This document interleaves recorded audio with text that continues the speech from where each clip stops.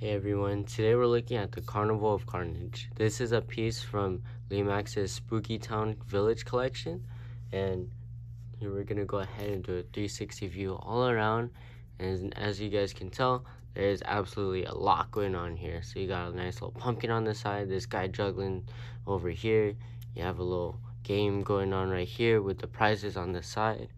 Looks really cool. Carnival of Carnage written all nicely, and then has that little accent to it, which looks absolutely amazing. Really, it's like a scary clown, which is cool. Candy corn going around all the sides, which is absolutely amazing.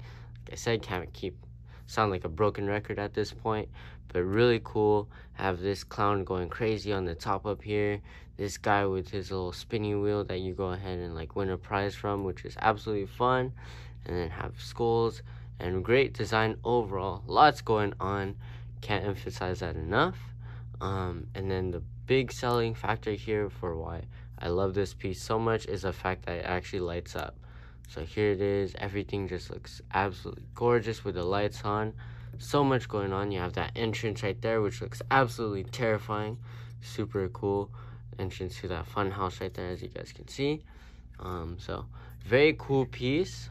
Could be a very standout part of your collection and will go really well as a display as a whole.